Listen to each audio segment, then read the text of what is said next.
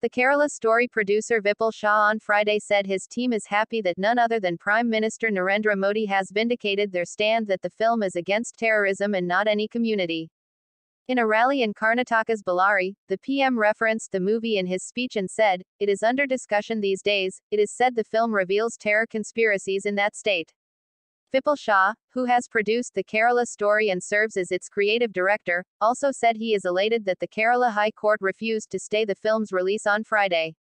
"What more can we ask on a day when first in the morning, the Kerala High Court gives such a lovely judgment and none other than the Honorable Prime Minister talks about our film and he highlights the issue that we are trying to highlight through the film.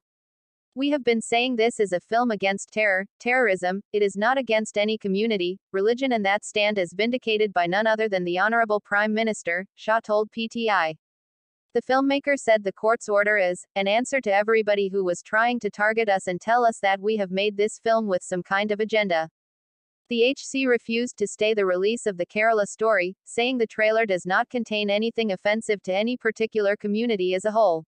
A bench of Justices N. Nagaresh and Sophie Thomas noted the submission made by the producers stating that they do not intend to retain an offending teaser, which contained a statement that 32,000 women from Kerala were converted and joined a terrorist organization.